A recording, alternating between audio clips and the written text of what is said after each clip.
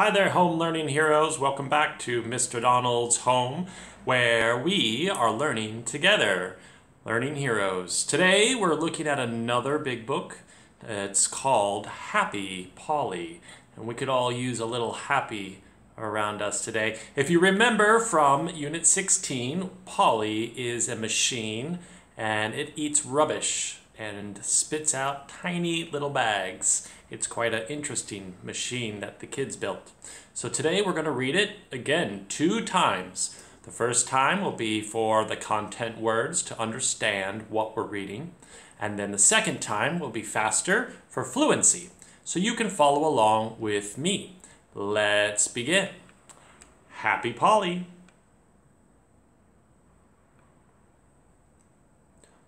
Polly was a very happy machine. She liked to play in the park. She went down the slide. If I asked you, how does Polly feel? I think you would say happy, excited. Polly was a very happy machine. She liked to swim in the pool. She jumped in the water. I can see that Polly is very happy. But what about the children? I don't think they are very happy at all. Polly was a very happy machine. She liked to dig at the beach. She dug a big hole. Dug is the past tense of the verb dig. I dig, she dug. Dug. You might not have heard that one before. There again, the kids are not so happy with Polly. Let's read. Polly was a very happy machine. She liked to go to the zoo. She played with the monkeys. Look at her swinging with those monkeys. That looks like fun. Polly was a very happy machine. She liked to go to the pet shop. She scared the fish. You know, that's not very nice. If you go to the fish shop, don't scare the fish. Polly was a very happy machine. She liked to go to school. She picked up all the rubbish. Now that's a good thing to do. Do you ever pick up rubbish at your school? The children were very excited. Why? Maybe because Polly is a good machine and picks up all the school rubbish.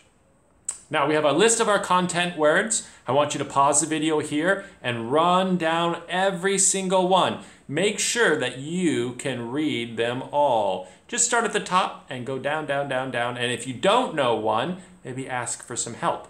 Same on this side, 2 columns. All these words are great to practice. Okay, so now we're going to go back to the beginning.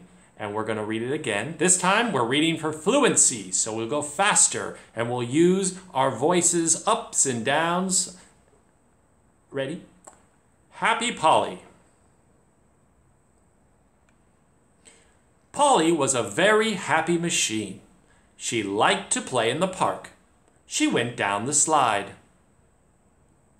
Polly was a very happy machine. She liked to swim in the pool. She jumped in the water. Polly was a very happy machine. She liked to dig at the beach. She dug a big hole. Polly was a very happy machine. She liked to go to the zoo. She played with the monkeys. Polly was a very happy machine. She liked to go to the pet shop. She scared the fish. Polly was a very happy machine. She liked to go to school. She picked up all the rubbish. The children were very excited. The end. Well done, home learning heroes. Before I leave you, I want to go back and think about our orientation. Yes, that's that big word. That means the who's in the story.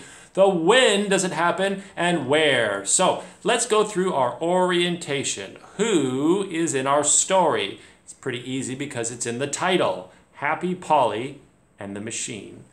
Happy Polly is the machine and the children. When I can see it's over multiple days, and I think it's in the daytime, but I don't know when exactly, and that's okay. Where does it happen? Well, Polly goes to different places, like the swimming pool. She goes to the beach, and at the end, she is at school helping to clean up rubbish. All right, what's that big word for all of these questions? Orientation. Correct. Now we can go to events. What happens in the story? I remember that Polly goes down a slide. She likes to jump in the water, splash, and dig in the sand. She also picks up rubbish at school. Now this one's kind of tricky. What is the problem in the story? Most stories have problems, or at least something to do. This one's a bit tricky, but if you remember the children, all the pictures, and you can go back to look, the pictures of the children, are they happy? If you look back, when Polly is digging in the sand and splashing in the water and jumping down the slide, the children don't look very happy. And that's a problem. But at the very end, which is now the resolution, how does the story end? Resolution, how does it end? How does the problem get solved? The resolution, how do the children feel on the very last page? Do you remember? What's that good describing word? Excited. They were excited because Polly had cleaned up all the rubbish at school, and they were not mad at her anymore. So that's a good ending, I think. All right, that's the end of our story. You can go back through and try to read it again for fluency. And thank you very much. I hope to see you again soon. We'll read more stories together. Come back and see me. Bye-bye.